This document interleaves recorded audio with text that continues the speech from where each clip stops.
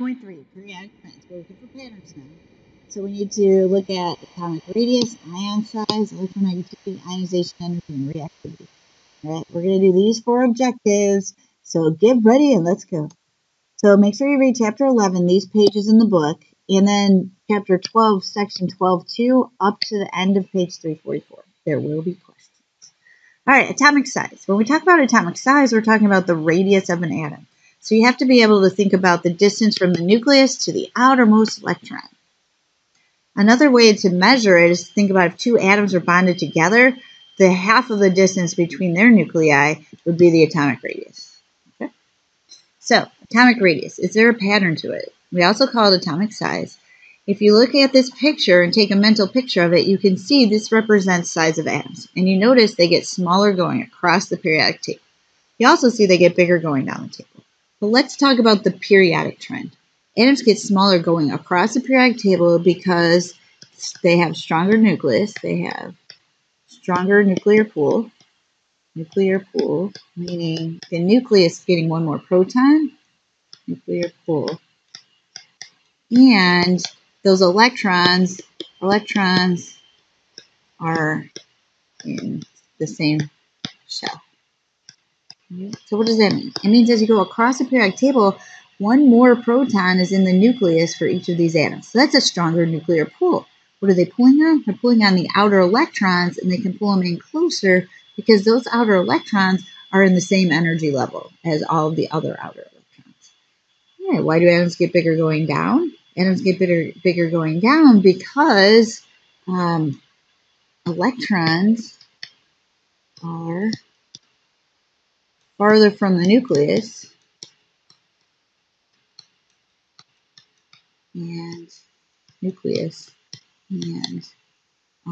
not as attracted to the nucleus because they're so far away. Right? So as you notice, atoms get bigger going down the table. Right? So let's keep talking about it. If you understand this particular pattern about atomic radius, you'll be able to explain all of the other patterns. So stick with me, folks. So here are just the representative elements. I took out the transition metals and the inner transition metals. And you can see as atoms go down, they get bigger. As atoms go across the periodic table, they get smaller. Take a mental picture of this, and you can bring it to class with you. Okay? So let's keep this in mind as we talk about the rest of the trends. So atomic radius, bigger going down, smaller going across. What about electronegativity? What? Electronegativity is the vocab word, right? What does it mean? It's the ability to attract electrons when elements are making a bond. The bond part is important. So what's the trend in it? Well, fluorine is what's up with electronegativity. Francium is what's not. Okay, so let's talk about what. Francium, I'm sorry I said francium, but I meant fluorine. Fluorine's small, and it's attractive because it has so many protons in its nucleus for its rho. So it's going to be able to attract bonded electrons easily because the bonded electrons will be closer to its nucleus than for other atoms. Okay, so what we're doing here is I'm taking the trend in electronegativity and I'm explaining it using the size of the atom and the number of protons. Okay, so nuclear pool, that has to do with number of protons, and the size of the atom is atomic radius. So size and more protons, if the smaller an atom is and the more protons it has, the more it can attract electrons from another atom to make a bond. Okay, that was electronegativity, and we'll summarize it later. But now it's another property, ionization energy. So here's the definition of ionization energy. You see the word ion there? It's the amount of energy needed to remove an outer electron from an atom. All right? Electrons don't just go away for fun. It takes energy to make electrons go away. So in order to change sodium into a sodium ion, it takes 494 kilojoules of energy per mole of sodium atoms to remove an electron. So this is the amount of energy, kilojoules. All right? So what's the trend in ionization energy? Well, here's the group trend. Ionization energy decreases as you go down a family. So family, remember group or family? ionization energy decreases going down in group or family. So it gets smaller as you go down. Why? Well, what happens to the size of atoms as you go down? Atoms get bigger as you go down. So if you're trying to take an electron away from an atom and the electrons are really, really far away from the nucleus, hello nucleus, hello electron. If the electrons are really far away, then it's going to take less energy to remove them because they're not feeling the pull of the nucleus. Okay? So outer electrons in big atoms are shielded from feeling the pull of the nucleus because they have a whole bunch of other electrons in between the nucleus and the outer. So ionization energy, is there a trend in the period? Okay, so remember, group trends are up and down. Periodic trends are going across. Well, let's think about atomic size. Remember, atoms get smaller going across? So what should happen to the ability to take away electrons? Ionization energy increases going across the period. What? Let's talk about why. Well, as the atoms are getting smaller, they're also getting a stronger nucleus, and their electrons are pulled in closer to that stronger nucleus, so it's going to take more energy to remove an electron. So definition of ionization energy, amount of energy to remove electron. So as atoms get smaller, it's going to take more energy to take away their outer electron because they have a stronger nuclear pool going across the periodic table. Okay? So something I need you to note. Valence electrons are those outermost electrons, and those electrons in the outermost shell are relatively easy to remove compared to core electrons. Now, I haven't used the word core electrons yet. I guess that's two words. We've used valence means outer, but core electrons are all the ones that aren't valence. So, what's easier for an element to lose? It's easier to lose their valence electrons than it is to lose their core electrons. So what if we were looking at an atom and we're saying to ourselves, hey, I wonder how much energy it takes to take away one electron. Well, what if I wanted to take away a second electron or a third electron? Every time you take away another electron from an atom, you have to measure the successive ionization energy for the next electron or next electron or next electron. So if you notice, here's magnesium. Now magnesium has two outer electrons to start with. So if one of them goes away, it's going to take 738 kilojoules of energy for that to happen. If the second electron goes away, it's going to take 1,450 kilojoules of energy to make that go away. If magnesium attempts to lose a third electron, it's going to take, 7,730 kilojoules of energy to remove that third electron? Why? Why is this pretty smooth pattern? It kind of doubles. But then this huge stinking jump right there. What's that all about? Well, these two electrons for magnesium were its valence electrons. And so valence electrons being in that outer shell are relatively easy to remove compared to trying to take a core electron or electron. Ugh. All right, so tell that to magnesium. All right, so here's what I want you to be able to do. Explain the main way atoms differ, and you really explain every trend. The main way atoms differ is they get bigger going down and smaller going across. So atomic radius is size. Atomic radius is the size of an atom. A big atom is less attractive because its nucleus is far away from its outer electrons. Right? Nuclear attraction. More protons means more nuclear attraction, but if you have a big atom with a lot of protons, it's not as good as a small atom with a lot of protons.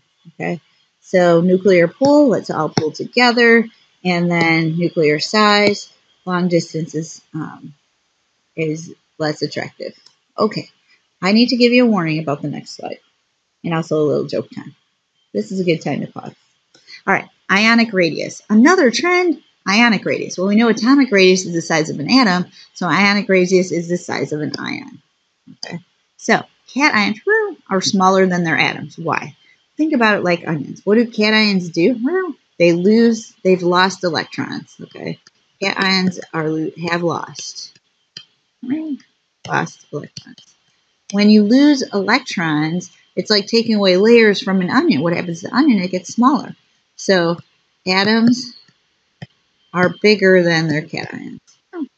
Okay. Anions get bigger. Why? Well, what happens to an anion is it gains electrons.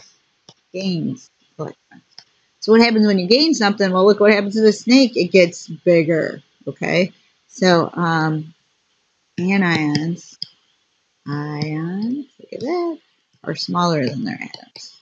Oh, what did I just do? Oh, anions. Come on, Harbin, get your act together.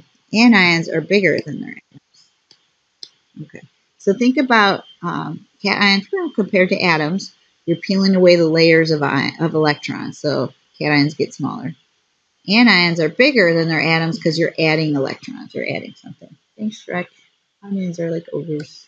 Okay, octet rule. Octet, remember number 8. But the rule is elements tend to gain, lose, or share electrons to have a full set of valence electrons. So here's the electron configuration and orbital diagram for sulfur. And here's a picture of sulfur. Right? So what happens for sulfur is if it puts 2 electrons into this outer shell, which means that's how it sounds, then it now has a full outer shell. Full outer shell. And that makes it pretty stable. Okay? Stable like what? Stable like argon, the noble gas that's closest to sulfur. Okay? That's for nonmetals. Nonmetals. What about metals? Okay, look, it's sodium. And here's sodium's electron configuration. Orbital diagram, electron configuration. Sodium has 1 outer electron. But if it loses it, goodbye, goodbye, goodbye, then it gets smaller as a cation. But notice now it has 1, 2, 3, 4, 5, 6, 7, 8 in its outer shell, which is more like neon, which is more stable. So octet rule. Elements tend to gain, lose, or share electrons to have a full set. Valence electrons are those outermost electrons. And the noble gas is over here. 8 is great. Right? So then every other element is a noble gas wannabe. So some elements gain electrons to be like noble gases, and metals lose electrons. Nonmetals gain and metals lose. Nonmetals could share too. All right. So they react differently because they're doing different things with their electrons. Metals lose electrons and become positive. Nonmetals gain electrons and become negative. So what's the best metal reactor? It's francium. Why? Because it's big. So remember, it's at the bottom of its family. It's big. And it's unattractive. And it's a loser. So it's so big it loses really fast. Big because electrons are far from nucleus. It's outer electrons. Unattractive because so big. So big. Right?